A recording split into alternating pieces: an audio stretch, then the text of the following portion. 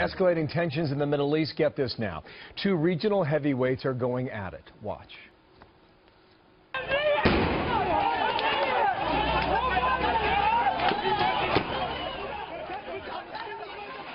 So these are protesters in India, also storming the Saudi embassy in Tehran, Iran, and then torching that place. Their fury stemming from Saudi Arabia's execution of this prominent Shiite cleric. Iran's supreme leader now vowing divine revenge for his death. KT McFarland, Fox News national security analyst and a former Deputy Assistant Secretary of Defense, and good morning to you. Good morning. Let's keep it simple. There's a lot going on throughout this entire region. Saudi Arabia executed about 150 what they called political prisoners. Many of them were Sunni, some of them were Shiite this past weekend. Then what? This is going to be the thing that ignites, I think, a regional conflict. Not a diplomatic conflict has already started, but it could be an economic conflict, proxy war conflict. It may ultimately be a conflict between the two great groups of Islam, the Shiites and the Sunnis. Saudi Arabia is a Sunni country. They executed Shiite and Sunnis. They were doing that for two reasons. They wanted to show their internal opponents, the people who might be ISIS followers or al-Qaeda followers, we're coming after you. The Saudis also wanted to show Iran, Shiite country, don't mess with us, here's what we do to Shiites.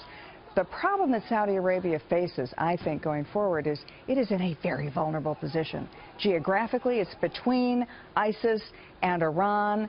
Politically, it's between the Shiites and the Sunnis, and it has the holy sites. It has Mecca and Medina. And if you're Iran and you want to control the region, or if you're ISIS and you want to control the region, you got to control those holy sites. So the Saudi royal family is concerned.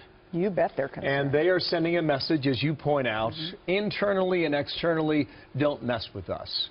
Is there a question as to whether or not this family can be overthrown? Is that even a possibility? Well, you know, I thought that they've been vulnerable for a number of years, but I think they're very vulnerable now. Now, a lot of experts will say, oh, no, they have so much money, they're going to be there forever, they're going to squish every opponent. No, look at their finances. Saudi Arabia has been a wealthy country because of the high price of oil.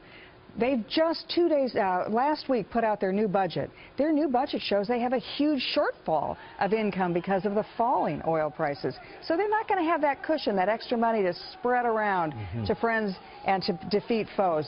I think they're vulnerable in that way. They're also vulnerable because if you go back and look at where did Osama bin Laden come from? Yeah. Saudi Arabia.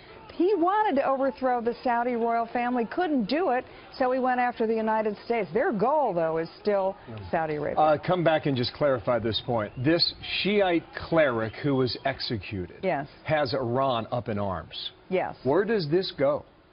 I think it only gets worse. Why? Because they're already, Iran and Saudi Arabia are already fighting proxy fights. In Syria, that's a proxy fight. In Yemen. So they're already bumping up close up to each other.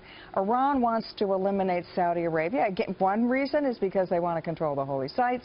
The second reason is they want to dominate the whole area. And the third reason is they want the price of oil to go up. ISIS has the same objective. Okay, in the meantime, on ISIS, apparently they execute 5 Brits. Yep. Shot with a handgun on a video that's said to be very graphic. We won't show it here. No. So ISIS is still doing what ISIS does. In the meantime, Islamic State in Libya apparently is attacking oil ports there. Keep an eye on this story in Libya throughout the next year. This will be an issue on the campaign trail because right now Libya is a mess with no direction but chaos. And that's a Hillary Clinton war. Libya was her war. And look at how it's turned out. There's no happy peace democracy in Libya. It's jihadi chaos, tribe against tribe. I look at the Middle East today, I think we're looking at a generation of conflict between Shiites and Sunnis, tribe to tribe. Borders are not going to matter. It's going to be a fight to the finish because both groups of the radical extremist Shiites and the radical extremist Sunnis feel that they have been preordained and destined to rule the world and exterminate everybody else. A generation. I think it's going to go for a generation. What do we do in that? I think we have to rethink what are our strategic interests in the Middle East entirely. Historically, it's been Israel, oil, terrorists. We want to protect Israel. We wanted their oil. We don't want their terrorists.